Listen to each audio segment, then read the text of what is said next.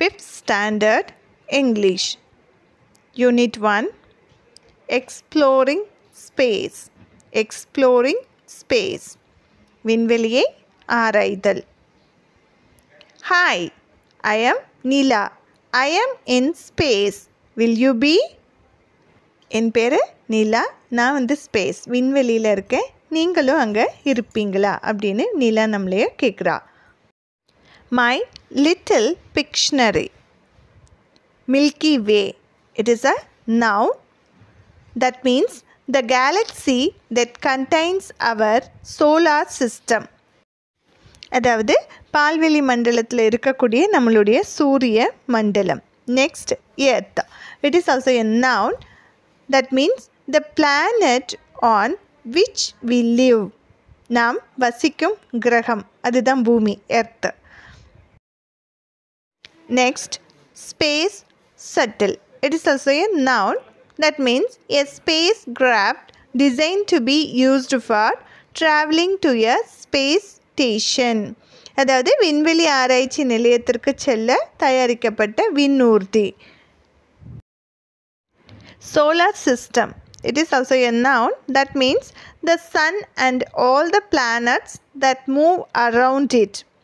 அதாவது சூரியனும் மற்ற கோள்களும் சுற்றி வரும் மண்டலம், அதுதான் சோலார் சிஸ்டம் அப்படின்னு சொல்கிறோம். நெக்ஸ்ட் பாருங்கள், யூனிவர்ஸ்.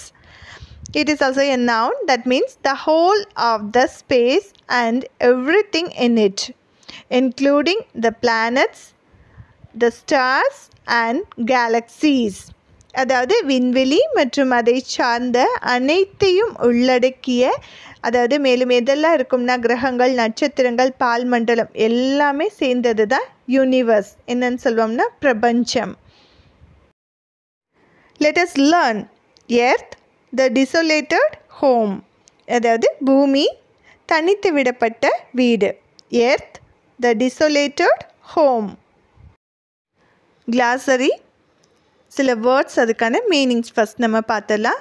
சோல், மார்டியன் சோலார் டே, எ மார்டியன் டே அப்படின்னா செவ்வாய் கிரகண நாள், அதாவது செவ்வாய் கிரகத்தினுடைய கிரக நாள், அதுதான் எ மார்டின் டே அப்படின்னு சொல்கிறாங்க. Next, capsule, a small cylinder shaped bed, அதாவது உருளை வடிவிலான படுக்கை, அதை தான் என்ன சொல்கிறாங்கன்னா கேப்சியூல்.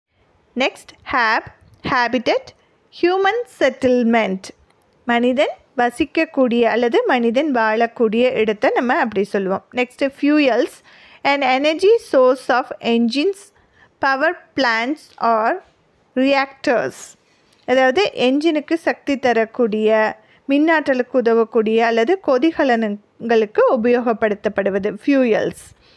நெக்ஸ்ட், அடாப்டிங், மாடிஃபை அல்லது ரீஜஸ்ட், மாற்றம் அல்லது சில திருத்தங்கள் அப்படின்னு சொல்லுவோம்.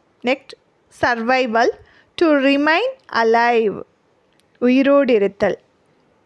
Next, டெரஃபார்ம், a process by which the surface and climate would be changed to make the environment suitable to humans.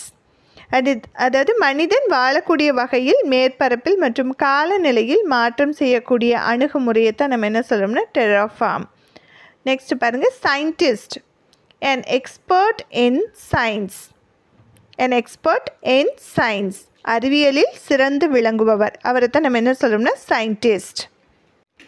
இன்னும் சில வேர்ட்ஸ் பார்த்தலாம். எஸ்டாப்ளிஷ் அப்படின்னா பில்ட், கட்டமை. ஸ்டார்ம், ஹரிக்கேன், புயல். அன்பொல்யூட்டட், தட் மீன்ஸ் க்ளீன், மாசற்ற. எக்ஸ்க்ளைன்ட், க்ரை அவுட், ஆச்சரியப்படுத்துதல். டெஸ்ட்ராய், demolish, அழித்தல். surprised, amaze, ஆச்சரியமூட்டு. sigh, regret, வருத்தப்படு. harvest, yield, அறுவடை. fertile, fruitful, விளைச்சலான. offer, give, கொடுத்தல். It was the year 2068.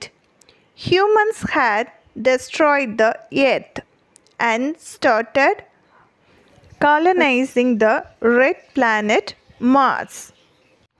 அதாவது 2068 மனிதன் வந்து இந்த பூமியை அழிச்சிட்டு எதில் குடியேறதுக்கான முயற்சி செஞ்சிட்ருக்கான செவ்வாய் கிரகத்தில் குடியேறதுக்கான முயற்சி, அதை வந்து தன்னுடைய இருப்பிடமாக மாற்றுவதற்கு முயற்சி செய்து கொண்டிருக்கிறேன். இயர் பார்த்துக்கோங்க, 2068. India established 3 colonies. அதில் இந்தியாவும் எத்தனை காலனிகளை உருவாக்கியிருக்குது அமைத்திருக்கிறதுனா 3 காலனிகள். அறிவுமதிஸ் ஃபேமிலி லிவ்ட் இன் 1 such colony. அதில் ஒன்றில் அறிவுமதியுடைய குடும்பம் வசிக்கிறது. On her birthday her grandfather travelled more than 1500 kilometers to meet her. அப்போ அவளுடைய பிறந்த நாளுக்காக அவங்களுடைய கிராண்ட்ஃபாதர் தாத்தா 1500 கிலோமீட்டர் தூரம் பயணம் செய்து அவளை பார்க்க வராரு. When he reached, he saw her sleeping in her capsule. அப்போ அவங்க தாத்தா பார்க்கும்போது அவள் அந்த ஸ்லீப்பிங் பெட்டில் தூங்கிட்டு இருக்கா. கேப்சூல் ஏற்கனவே பார்த்தோம் இல்லையா, அதில் அறிவுமதி தூங்கிட்டு இருக்கா. He said, "Wake up, அறிவு." Arivumathi was surprised.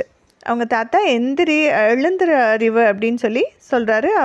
அவங்க தாத்தா பார்த்தோன்னே ஒரே surprise, ஆச்சரியமாயிருச்சு. Grandpa, when did you come? தாத்தா எப்போ வந்தீங்க அப்படின்னு கேட்குறா. I was thinking that you won't be coming for my birthday.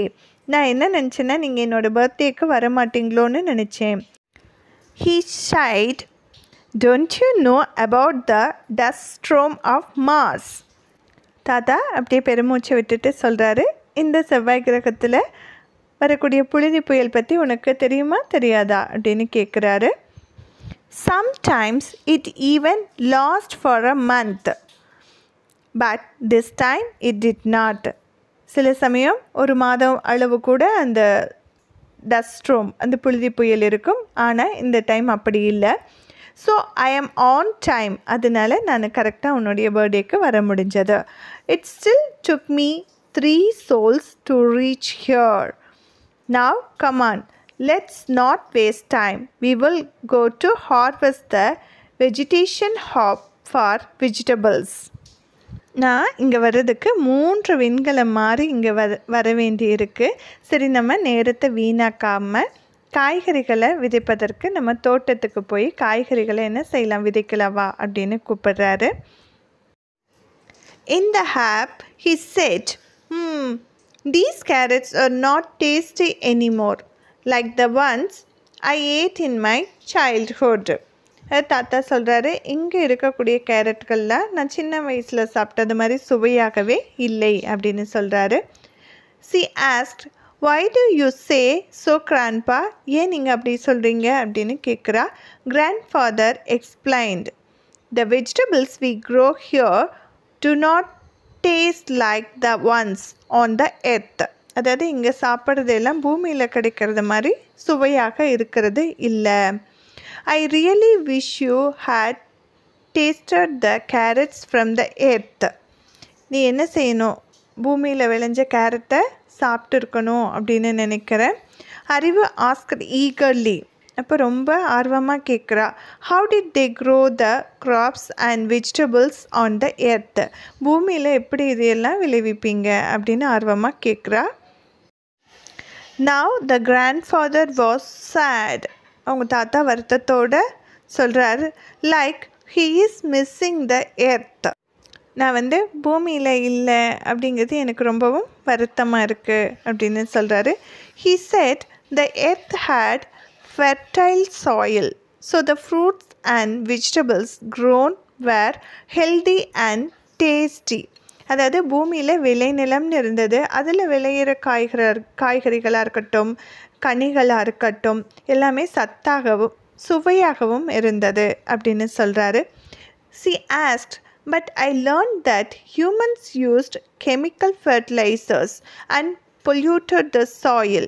Here we get unpolluted food and water. Is that correct? அப்படின்னு கேட்குறா.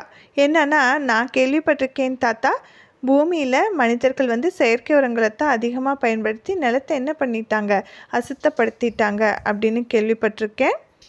ஆனால் நீங்கள் இங்கே வந்து ஓரளவுக்கு மாசு அடையாத நல்ல உணவும் தண்ணீரும் இங்கே கிடைக்குது, நான் சொல்கிறது சரிதானே தாத்தா அப்படின்னு கேட்குறா. Grandfather laughed. அவருக்கு சிரிப்பு வந்துருச்சு. தாத்தாவுக்கு சிரிக்கிறாரு. ஆல்ரெடி ஐ டோல்ட் யூ, நான் ஏற்கனவே உங்கள்கிட்ட சொல்லியிருக்கேன், these fruits, vegetables and water R not the same as in earth. இங்கே கிடைக்கக்கூடிய பழங்களாக இருக்கட்டும், காய்கறிகளாக இருக்கட்டும், தண்ணியாக இருக்கட்டும், இவை பூமியில் கிடைச்சது மாதிரி கிடையவே கிடையாது. They are not real. இங்கே இருக்கிறது எல்லாமே உண்மையானது அல்ல. அறிவு எக்ஸ்க்ளைம்டு, ஈவன் த வாட்டர். அது கேட்டோன்னு ரொம்ப ஆச்சரியம். ஏன் தாத்தா, தண்ணி கூடவா இங்கே இருக்கிறது உண்மையானதல்ல அப்படின்னு கேட்குறா. ஹி செட், அஃப்கோர்ஸ், ஆமாம். இன் mass we get water from burning fuels. அதாவது திரவ எரிபொருளை எரிக்கிறது மூலிமா தான் இங்கே தண்ணி கிடைக்குதுன்னு சொல்கிறாரு. On the earth we used to get water from rain. It was natural and it was free. ஆனால் பூமியில் மழை பெய்வதன் மூலமாக தான் தண்ணி கிடைச்சது, அது வந்து இயற்கையானது அப்படின்னு சொல்கிறாரு. C set, grandpa, enough of your stories about the earth. போதும் தாத்தா, உங்களுடைய பூமி கதைகள் எல்லாமே போதும் அப்படின்னு சொல்கிறா. I know that life there was easy, but here survival is very difficult அப்படின்னு சொல்கிறா. அதாவது எனக்கு தெரியும் தாத்தா, பூமியில் வாழ்க்கைங்கிறது ரொம்பவும் எளிதானது, ஆனால் இங்கே வாழ்க்கையை தக்க வச்சு கொள்வதே ரொம்பவும் கடினம் அப்படின்னு சொல்கிறா. He replied, S my dear, adapting to Mars is difficult. தாத்தா சொல்கிற, ஆமாம் செல்லமே, இந்த செவ்வாய் கிரகத்திற்கு ஏற்றாற்போல் மாறுவது தான் ரொம்பவும் கடினம். Today we are fighting for things which we got easily. அதாவது செவ்வாய் கிரகத்தில் இப்போ ஒவ்வொன்றுக்கும் நம்ம சண்டை போட்டுட்டு இருக்கிறோம் பொருட்கள் கிடைக்கிறதுக்கு, ஆனால் இது எல்லாமே ஒரு காலத்தில் நமக்கு மிகவும் எளிதாக கிடைத்தவை அப்படின்னு சொல்கிறார். He continued, in the earth you did not need a space suit or an oxygen cylinder. அதோட தாத்தா சொல்கிறாரு, பூமியில் இருந்தோம் அப்படின்னா இந்த விண்வெளி உடையும் நமக்கு தேவையில்லை, அதோட இந்த ஆக்சிஜன் சிலிண்டரும் நமக்கு தேவையில்லை. Also the years R longer here. அதோட இங்கே செவ்வாய் கிரகத்தில் வருடமும் ரொம்ப நீளமாக இருக்குது அப்படின்னு சொல்கிறாரு. அறிவு set, S grandpa, in Mars 687 days make a year. ஆமாம் தாத்தா, இங்கே ஒரு வருஷத்துக்கு எத்தனை நாட்கள்? 687 நாட்கள் இருக்கிறது அப்படின்ட்டு.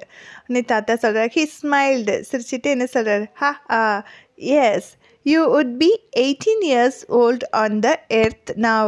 நீ இப்போ பூமியில் இருந்தேன்னா உனக்கு இப்போ எத்தனை வயசு? 18 வயசு அப்படின்னு சொல்கிறாரு. கிராண்ட்பா thought to himself, அவர் மனசுக்குள்ளேயே தாத்தா நினச்சிக்கிறாரு, we destroyed our home, the home that nature had offered us. Now we are trying to make this our home. மனிதன் தன்னுடைய வீட்டையே அழித்தான். அதோட இயற்கை அன்பளிப்பாக கொடுத்த அனைத்தையும் என்ன செஞ்சான்? அழித்தான். இப்போ இந்த செவ்வாய் கிரகத்தை தன்னுடைய வீடாக மாற்ற முயற்சி செய்து கொண்டிருக்கிறான் அப்படின்னு சொல்லிட்டு தாத்தா மனசுக்குள்ளேயே திங்க் பண்ணுறார், நினச்சி பார்க்குறார். அறிவு லுக்ட் அட் ஹிம், தாத்தாவை பார்க்குறா, and set, don't worry grandpa, நீங்கள் கவலைப்படாதீங்க தாத்தா.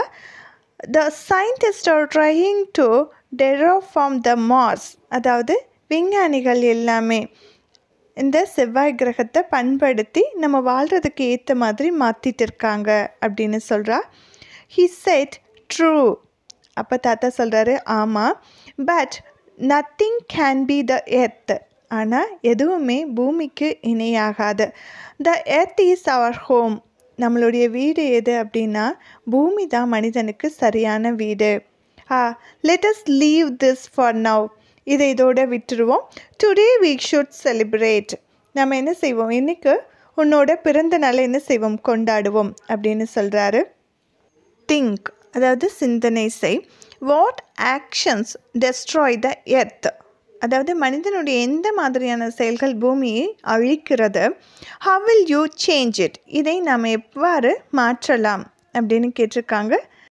ஸோ நாமும் திங்க் பண்ணுவோம். அதாவது பூமியை அழிவிலிருந்து காப்பாற்றுவதற்கு என்னவெல்லாம் செய்ய வேண்டும் என்பதை சிந்தித்து அதன்படியே செயல்படுவோம்.